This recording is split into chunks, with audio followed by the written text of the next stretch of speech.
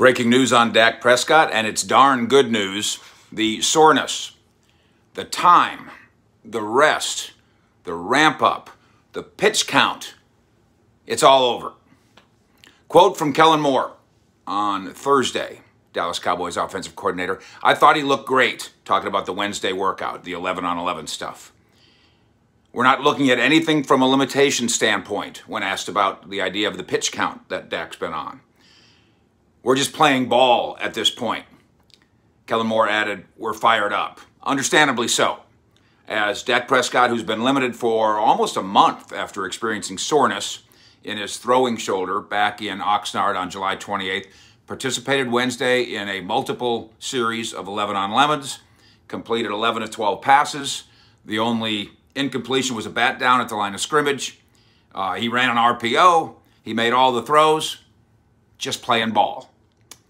Quote from Mike McCarthy, he's a caged lion, but he got uncaged yesterday, of course. He's a competitor, said McCarthy.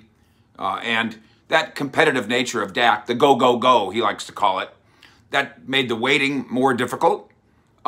It's also likely that his go, go, go approach is what caused the shoulder soreness in the first place. His rehab from 2020, that season-ending ankle surgery, was extremely aggressive. His rehab was extremely aggressive. And maybe he threw a little bit too much in the time leading up to training camp. But the ankle issue, as he has said, use his term again, is buried. And now the shoulder issue is buried. Dallas's preseason plans for Prescott were altered by the shoulder soreness, technically a muscle strain in his lat. He'd previously said that he wanted to play at Arizona in preseason game 2, and then that he wanted to play last week in preseason game 3, and neither one of those things happened. And now he won't play, of course, in this final one. Wait a minute, 4, including number 1 against Pittsburgh, which, of course, he did not play in. So instead, he'll watch the other 2 quarterbacks go at it, maybe 3 of them, as this is going to be Cooper Rush versus Garrett Gilbert. Winner take all of the number 2 job behind Dak Prescott. Loser might get cut.